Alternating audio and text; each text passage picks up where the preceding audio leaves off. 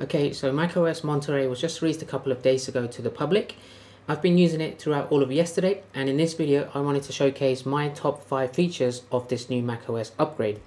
I upgraded from Big Sur, and I was really looking forward to this upgrade because Big Sur for me personally was a massive disaster.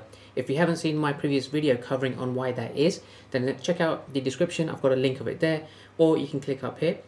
So I'm going to start off and give you a few examples of why I think these are my top 5 features of this upgrade, but essentially it is basically like iOS 15 but converted for a Mac screen.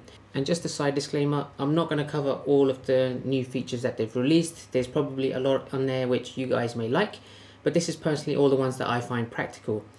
I know there's plenty of new things related to FaceTime. That's probably one of the biggest updates they've made for this OS and also for iOS 15. I'm not a big FaceTime user, so I won't be covering any of those topics, but like you can see on the Apple website, there's a whole host of them, and I will be covering a few of these as well. I also had a video released recently about my top 5 practical features for iOS 15 for my iPhone, so do check that out as well, because those things I think are really useful for the iPhone, which I won't be covering for specifically the Mac. So let's go ahead, start off. Number 1, the biggest update for me, which I think is great for Monterey, is the upgrade from Big Sur and the improvements of the battery life and the speed and performance. So before I upgraded, I took a screen recording here from iStat menus just to see my battery health. Now, I bought this MacBook Pro 16-inch in 2020, so it's only been about 15 months since I've had it. I maxed out the specifications for this, so it is super fast and it was really performing very well from the first month I got it. When I bought it, it was advertised as having 14 hours of battery life, which I kind of expected I wouldn't get. I ended up getting around 10, which I think was just still great for everything that I did. As soon as I upgraded to Big Sur, that battery life very quickly and drastically dropped to around 2 hours. If I'm doing a lot of content creation, I'm using Final Cut Pro for my video editing, then that dropped down to about 1.5 hours maximum on battery. And after paying £4,500 for this MacBook, that was purely based on the software update, and I wanted to get away from that as quick as possible, and it took quite a long time for Monterey to be released, but I'm glad that I did. So here's a screen recording of my battery health from when I had Big Sur. As you can see, I just took it off charging when it was at 100%. And here it shows that I've got 3 hours and 29 minutes remaining of battery life. This is purely based on just me having one browser open and nothing else. So I've got Chrome open, as you can see in my dock, nothing else. I wanted to have the minimal usage as much as possible.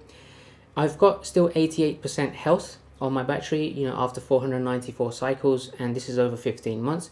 I'm still happy with the capacity and the health of the battery at that stage, which kind of proves that this is purely software based.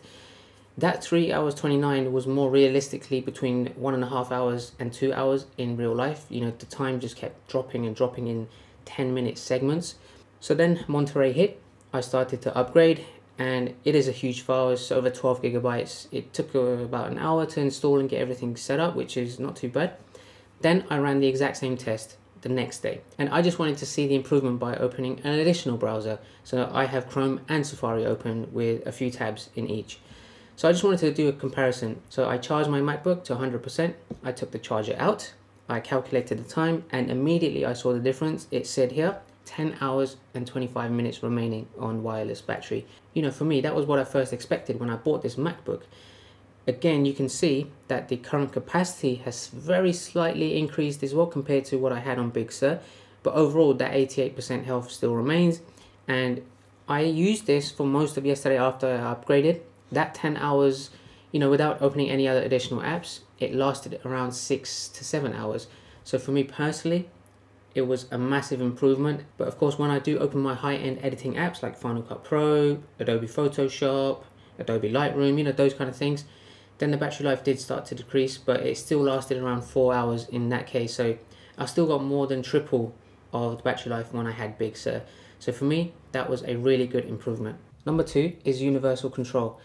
At the time of the release of Monterey, that feature is not available. They usually release it maybe a couple of months later, hopefully by the end of the year, which is a bit of a shame. In case you guys missed what universal control is, here's a quick sample demo from the keynote. I'm putting the finishing touches on an illustration here on my iPad. It's the last piece I need to finish a presentation that I have open on my MacBook. Now, I'll just set my iPad down next to my Mac.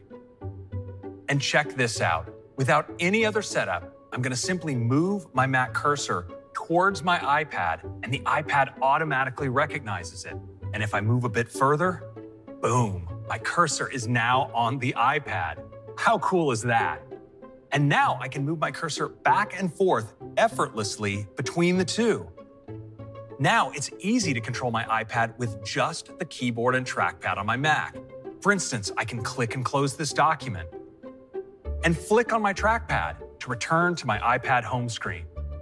Of course, I can swipe between my pages of apps, and I can use my MacBook's keyboard to open Spotlight and say, launch notes, and even use Command-Tab to switch back to Procreate. This is really powerful.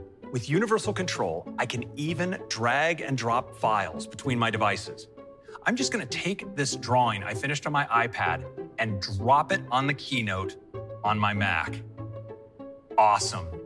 For our pros out there, universal control works with more than 2 devices. So let's add this iMac into the mix. Now I can use the trackpad on my MacBook to control my iMac as well. I can also switch to use my iMac's keyboard and mouse. And this is so cool. Watch this. Now I have a title text image I've been working on here in Procreate on my iPad. Now I'm going to take this image and drag it across all 3 devices and drop it in to Final Cut.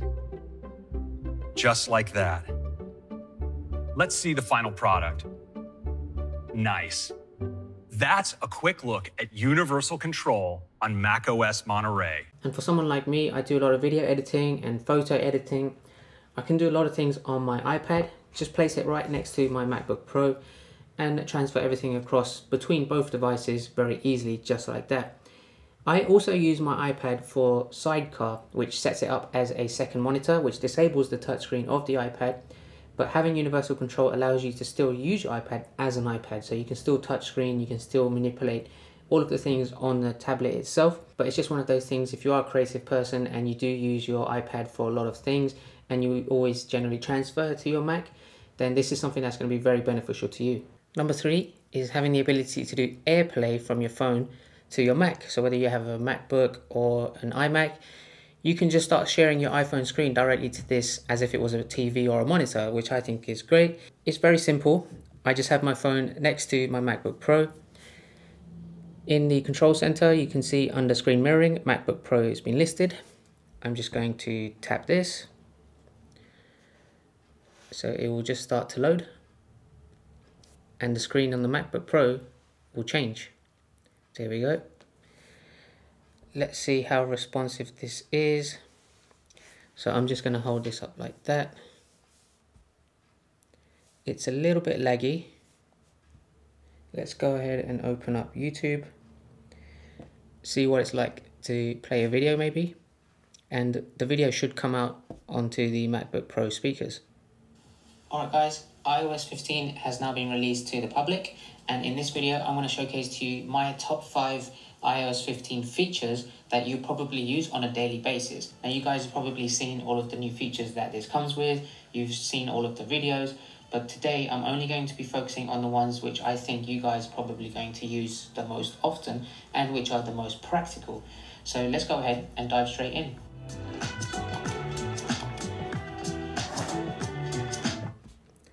It's pretty responsive and I'm quite impressed with the way this works. And for me, this is something that I may want to use just to showcase quickly to my friends or my family members something on my MacBook Pro, especially if you don't have an Apple TV around where you can AirPlay to a specific monitor.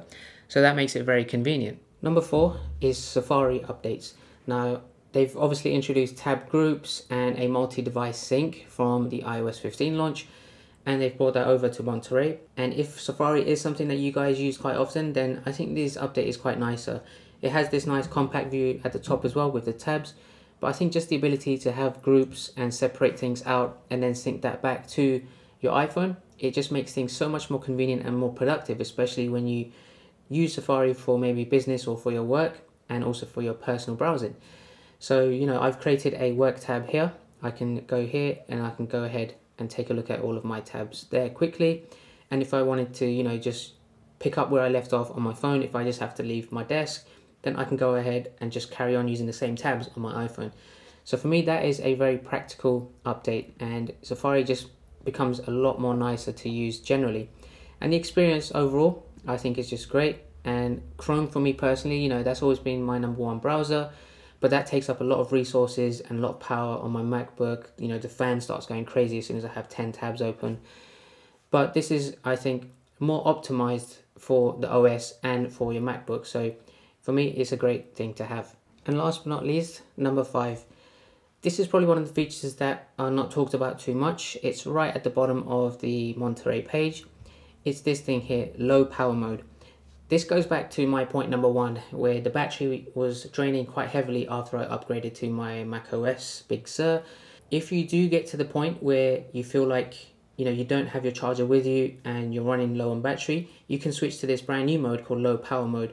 Now we have something similar on, you know, smartwatches. You know, you can go into low power mode on the Apple smartwatch, and there's also ways you can do that on an iPhone as well, but to have that on your MacBook, I think is just great. So under settings, you go to battery, you go into power adapter, and then there's a new checkbox just there on the bottom, low power mode.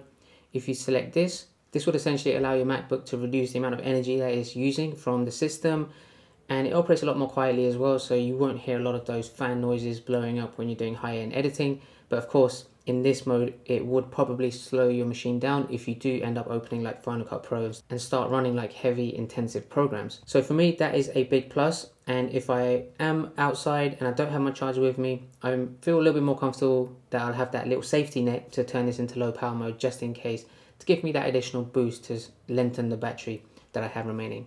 So that's it, guys, my top features of macOS Monterey. If there's any other features that you like that I haven't mentioned, then I'd like to hear from you. Drop a comment down below. If you found this useful, make sure to give it a thumbs up. Plenty of cool tutorials, iPhone videos, Mac videos, and tech reviews coming out every single week. Make sure to subscribe so you don't miss those ones, and I'll catch you guys next time. Take care.